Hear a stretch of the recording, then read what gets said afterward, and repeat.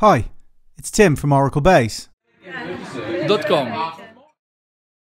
I think the best way to start this video is this two-line quote from the Oracle documentation. Use the order by clause to order rows returned by the statement. Without an order by clause, no guarantee exists that the same query executed more than once will retrieve rows in the same order. Let's start by looking at how we identify the columns to be included in the sort operation. Probably the most common expression is to specify one or more columns in a comma-separated list. The results can be ordered with more complex expressions too. In this case, they're ordered by the sum of two columns, one of which has a function applied to handle nulls.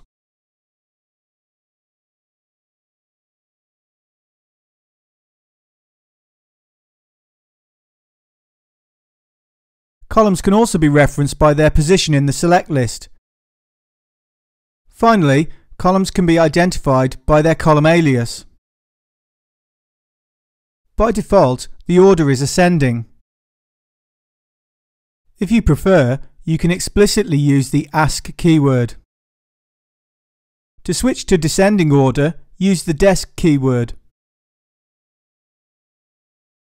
Each column in the order by clause can have a different order. The ascending order assumes nulls come last. Adding the nulls first keywords make them come first in the order. A descending order assumes nulls come first. They can be made to come last by adding the nulls last keywords. Each column in the order by clause can have its own null ordering. Thanks for watching.